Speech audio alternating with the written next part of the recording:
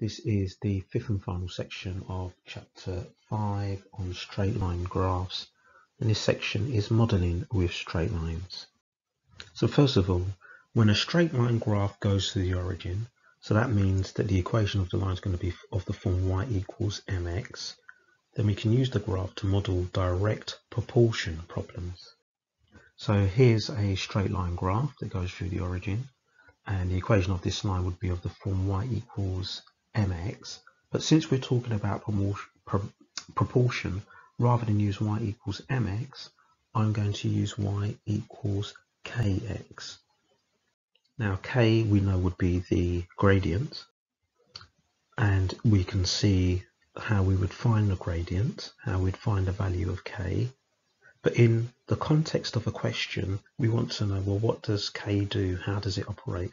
Well, the definition really of a gradient is that, or another definition of gradient is for every 1 unit of change in the x direction, I'm going to get a k unit of change, or a k value of change in the y direction. So for example, if the equation of the line was y equals 2.5x, then every time x increases by 1, k would increase, or the y value would increase by 2.5.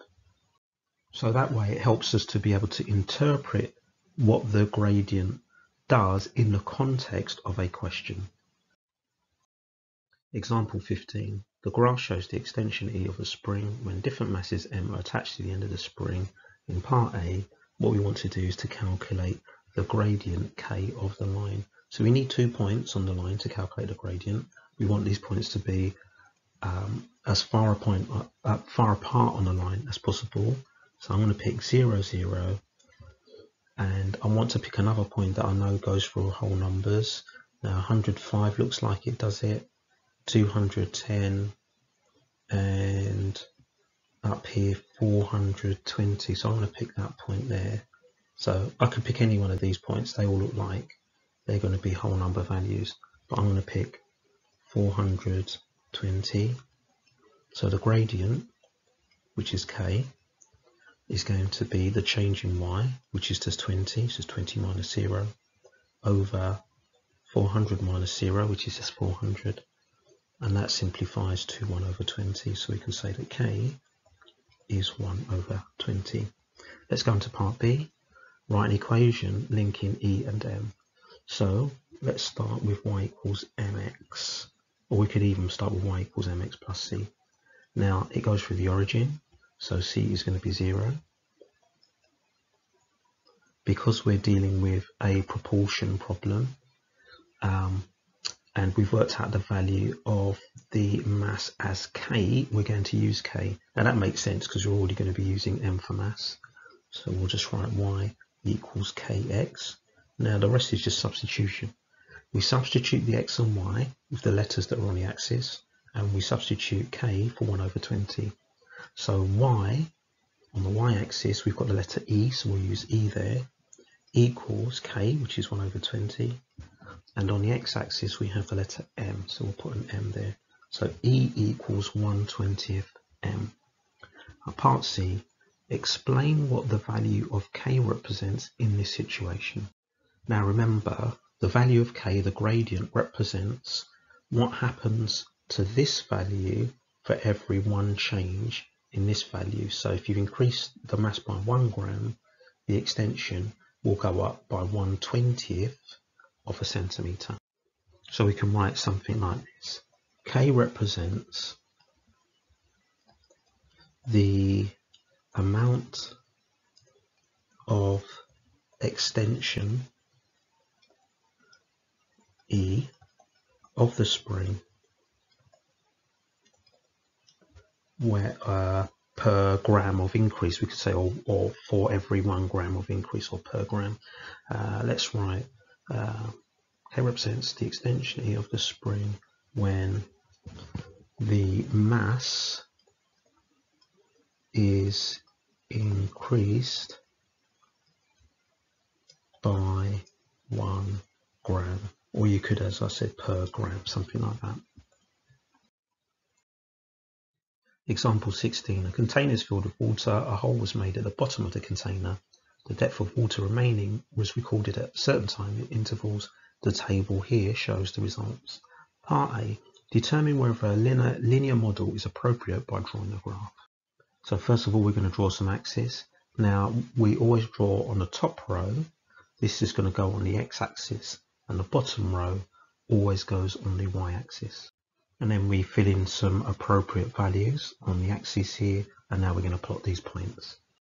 So here's my points plotted. The graph isn't finished until we join the points up. So let's do that, or at least try and draw a line the best fit. And can you see they're pretty much in a straight line? So is a linear model appropriate? Yes, it is. So a linear model is appropriate since the points lie on a straight line. Okay, let's go on to part B. And it says, deduce an equation of the form D equals A plus B. Okay, so on this, A is going to represent the gradient of this line, and B is going to represent the intercept here. So let's start by working out A, which is going to be the gradient of this line. Now we're expecting it to be negative. Now we don't need to read off values from here. We can use the table and use the two values furthest away from each other to find the gradient, just as we would read off the two furthest points we can to get the gradient if we were just reading off values. So that gradient, so we'll have, this will be like my y2 minus y1, x2 minus x1. So it's going to be 3.5 minus 19.8, that's going to give us the negative, over 120 minus 0. And that gives us exactly negative 13 over 100. We can leave it in that form. B is going to be the intercept where the line crosses the D-axis, and we can read that off here. The intercept there is 19.1. So just write 19.1. So we can write the equation of the line as D equals negative 13 over 100 T plus 19.1. Okay, so we're now ready to move on to part C. Interpret the meaning of the coefficients A and B. Now interpret does not mean A is the gradient, B is the intercept. Interpret means look at what the question is about and make sure that we're talking about time and we're talking about depth of water. So let's start with A. So remember, A represents, as this changes by 1, the amount that this changes. So you could say for every second the depth of water goes down or decreases by 13 over 100 centimeters. Okay, so we've got that written there. For each second, the depth of water in a container decreases by basically 0.13 centimeters. And then we want to interpret B. So B is the intercept. It's this value here. It's the value of the depth of water when T is 0. In other words, the initial depth of water in the container before the hole was made. So I've just put the initial depth of water in the container. Okay, let's move on to part D, and we're probably going to have to do part D up here. And it says use the model to find a time when the container will be empty. Now the container will be empty when the depth of water is 0. So empty in the context of this question means that D, the depth, is 0. So we're just going to put 0 into this equation here and work out T. So we'll have that 0 equals negative 13 over 100 T plus 19.1. So it's just about now rearranging this to find out what T is. So 13 over 100 T, if we move that to the other side, equals 19.1. So that will give us T equaling 19.1 divided by 13 over 100. Let's call it 0.13 now. So what value of T do we get? Right, so after pressing the SD button, I get 146.923. I think one decimal place will be enough. And we're going to put the units because this is seconds. Okay, so you don't need to write down everything on your calculator display. One decimal place for time in seconds is normally enough. Example 17. In 1991, there were 18,500 people living in Bradley Stoke. Planners projected that the number of people living in Bradley Stoke would increase by 350 each year.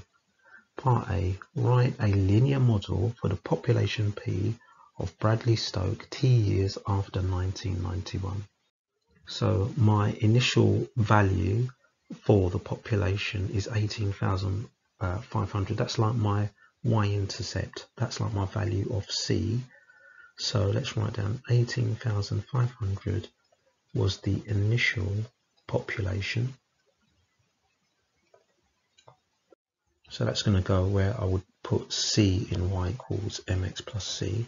Now in this question, we're not using y and x, we're using p and t. Now you may not be sure where to put p and where to put t. Is this p or is this p? We'll look at the question, write a linear model for the what? Population. So write an equation for the population. So it's going to be the population equals our gradient times by t plus c. Now our gradient is going to be the increase as t increases by 1, and it said, it's got it here, that it would increase by 350 per year. So 350 is my gradient basically, and that gradient, that's where we put m. So we can write our final answer as p equals 350t. So that shows the 350 increase per year. As t goes up by 1, the population will go up by 350 plus the initial population of 18,500. Okay, let's go into part B. And part B says, write down one reason why this may not be a realistic model. Now I'm going to write down several reasons, and then you can just pick one of these. So one reason might be that this model assumes that the population will always be increasing and never decreasing. Or another reason might be the model assumes the increase will be the same every year. In other words, that it will always be 350 every year. So you should now be able to do exercise 5H on pages 106 to 108, then followed by the mixed exercise.